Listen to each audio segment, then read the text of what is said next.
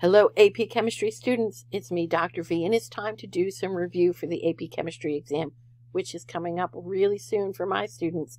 We all want to be prepared for that big exam. In this webcast, we're going to work through free response question number 5 from the 2018 exam. Now, if you've worked through some AP Chem exams before, you know that the short free response questions are scored out of 4 points. Typically, that's 3 or 4 parts to earn those 4 points. If you don't already have your calculator and your periodic table and your AP Chemistry formula sheet, pause the video, go get them, and come back. You need to have them at your fingertips when you're working through free response questions. My other recommendation, and I always say this, as I show you each part of the question, try to come up with your own answer first. Pause the video, work through it, come up with an answer, and then listen to my explanation. And then keep track of your score as you go. That's a really important part, trying to work it out yourself and then listen to the explanation. That helps you get better as a student. It helps you write more thorough, detailed answers. It helps you to earn more points as you're showing your knowledge of chemistry. So let's jump right in. The ionization of HF in water, hydrofluoric acid, is represented by the equation above. HF plus H2O is in equilibrium with fluoride ion and hydronium ion. And we're told in a 0.0350 molar HF solution, the percent ionization of HF is 13%. Clearly, this is an acid-base problem. Here's the actual first question. 2 particulate representations of the ionization of HF molecules in this 0.0350 molar solution are shown below in figures 1 and 2. Let's look at those. Figure 1, figure 2. Why is figure 1 a more accurate representation of what's going on in these solutions compared to figure 2? Well, we're actually given a lot of information here. First, we're told that the percent ionization of HF in these solutions is 13%. If you don't already know this, HF is a weak acid. Hopefully you memorized your list of strong acids, but HF is a weak acid, and that means only a few of the HF molecules are going to dissociate. In many weak acid solutions, it's less than 5%. In this particular example, it's 13%, but it's still, 13 out of every 100. And these two figures are meant to be the same molarity. So let's look at figure 1. What's going on in there, what's represented on the particle level. I see 7 HF molecules, I see 1 hydronium ion, I see 1 fluoride ion. The vast majority of the molecules are still HF molecules, and I only have 1 out of the total of 8 that's dissociated. 1 out of a total of 8, that's about 13%. And that's what we said the solution had in terms of percent dissociation. If we look at figure 2, I see 8 hydronium ions, I see 8 fluoride ions. I don't see any HF molecules. Every single HF molecule that was present has dissociated into ions. That looks more like a strong acid to me, 100% dissociation. Therefore, we can say figure 1 is a better representation of the weak acid because it's mostly HF molecules. It's showing 13% dissociation, whereas figure 2 is showing 100% dissociation. All of the HF molecules have dissociated. Now, in order to earn the point here, you either needed to describe what was right about figure 1 or what was wrong with figure 2. You didn't have to do both.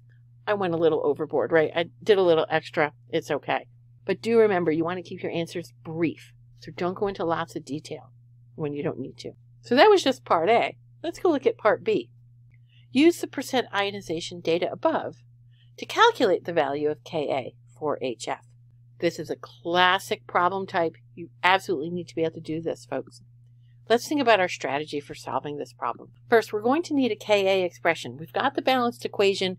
It's asking about an equilibrium constant. We need that equilibrium constant expression.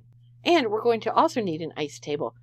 That's the preferred strategy for figuring out the values of the equilibrium concentrations so that we can substitute them into our Ka expression. When in doubt, if you're given an equilibrium, write a KEQ expression. So here's our Ka expression. Products over reactants. Coefficients become exponents, just like we always write for KEQ expressions. And there's even a sample Ka expression on your formula sheet. But since we know what all the formulas are, we're going to put those in. And now let's think about our ice table. The species are HF and F- and H3O+. We're not going to worry about the liquid water. And we are given the initial concentration of the HF is 0.0350 molar. We're going to assume that the fluoride ion concentration initially is 0. Pure water wouldn't have any. And we're going to ignore any H3O+ that's in pure water and just work with 0 from that. And now we need to think about how this system will move or shift in order to establish equilibrium. It's got to proceed in the forward direction. I need to use up some of my reactants and make products. So the concentration of HF needs to go down. The concentrations of fluoride and hydronium ions both need to go up, all by the same amount. I'm just going to call it X. And so in terms of X, we could say that the equilibrium concentration of HF is 0.035 minus X, and fluoride is X, and H3O plus is X at equilibrium. But there is a little catch to this problem. Our next step that we need to do is calculate the hydronium ion concentration. We know that X is 13% of the initial HF concentration. We're told that the percent ionization of HF is 13%. And so we need to calculate that, 13% of 0.0350, and that comes out to be 0.00455. Fine, so we know what X is. And here's where the tricky part comes in. We cannot ignore X for HF because we know that it is more than 5%. In so many of these problems where we know Ka, we know that the value of X is small and we ignore it for that initial acid concentration. We cannot do it in this problem because it's greater than 5%. All right, and this is the number one mistake students made on this problem. In fact, I made this mistake my first time working through this problem because we get so used to ignoring X for the weak acid. We can't here. Taking that into account, we know X is 0.00455, so we have to subtract that from the initial concentration of HF. And so our equilibrium concentration of HF is 0.03045 molar. The fluoride ion concentration is equal to X, the hydronium ion concentration is equal to X, and so now we have all the parts that we need. Now we can substitute these values into our Ka expression, and then we just have to substitute and evaluate.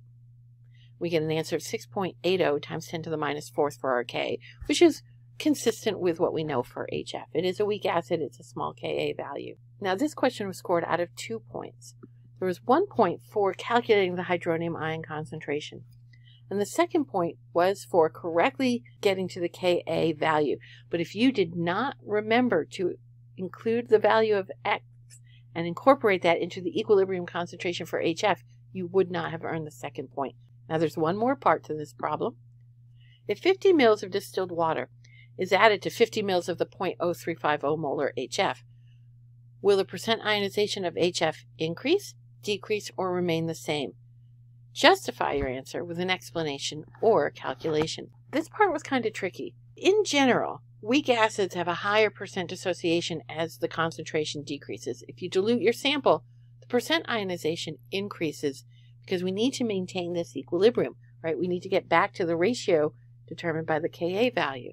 But writing it down like this is a little squishy. How could we back this up in a more general way? Really becomes a Q versus K argument. That's really the best way to answer this question. So here's what I did. I know my Ka expression, we wrote it down on the previous screen. I know the value for Ka. So we had 50 mils of the solution and we added 50 mils of water. We just doubled the volume of the mixture. And that means all the concentrations have halved. And now we have to reestablish equilibrium. The best way to handle those problems is always Q versus K. So this is a little broader strategy. I can say that my hydronium ion concentration is half of what it was. The fluoride ion concentration is half of what it was. The HF concentration is half of what it was. Two of the 0.5s basically cancel out. In other words, Q is half of the Ka value that I found on the previous slide. If I wanted to actually do the math out, I get Q is equal to 3.40 times 10 to the minus fourth. Now this is smaller than the equilibrium constant. And we know when Q, the reaction quotient, is smaller than the equilibrium constant, what that means is I have too many reactants and not enough products. And therefore, I need to proceed in the forward direction in order to reestablish equilibrium. I need to make more products. And the products are ions. Therefore, the percent ionization is going to go up because I have to shift right to make more hydronium ion and make more fluoride ion. My percent ionization increases, and that's what I needed to say really to earn this point. Kind of a long, convoluted approach, but it works and it's correct, and I can earn the full point here. Just to get a sense of how you're doing on this problem, the average score on this question in 2018 was 1.32 out of 4. So if you earned 2 or 3 or even 4 points, you're doing just fine. If you got 4 points on this question, kudos to you. Keep practicing. Subscribe to my channel to get all my latest videos. And do chemistry every day. That AP Chemistry exam is coming up. And if you are prepared, you can do well.